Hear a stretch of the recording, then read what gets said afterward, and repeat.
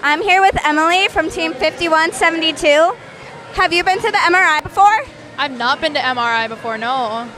It's my first time being here, so it's really exciting. I'm really excited to be here. It's great seeing so many teams that are able to come in the first place. So what do you do on your team?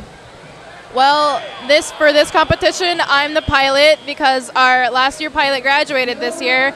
But before that, I was on the pit crew and the build team, and I was pit captain last year. So I managed all the judges that came by, and I made sure the robot was up and up. Okay, well, thank you for joining us. Yeah, thanks.